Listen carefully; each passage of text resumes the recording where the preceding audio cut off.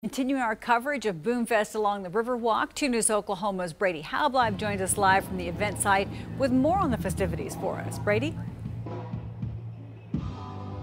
Well, Karen, yeah, I'm on the Riverwalk here in Jenks, and a little bit of a slower start today to all the festivities and activities that are happening here, and a lot of people, of course, blaming it on the heat, of course. Now, the fireworks show isn't until 9:30. However, people that I spoke to today say it's usually a lot of a bigger turnout here throughout the day, and that's why some people came down here early to set up their stuff and to reserve a good spot. Now, the fireworks shot off are going to be happening at the pedestrian bridge not far from here, so these spots on the lawn are usually in high demand. I spoke to one woman today who tells me this is her first year to watch the fireworks on this side of the river. She says she wanted to get here as early as possible.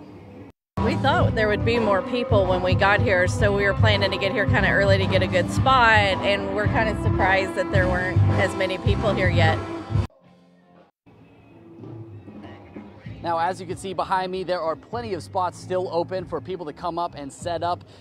The aquarium is also having, they're hosting an event on their lawn to be able to watch the fireworks that are going to be happening on the pedestrian bridge.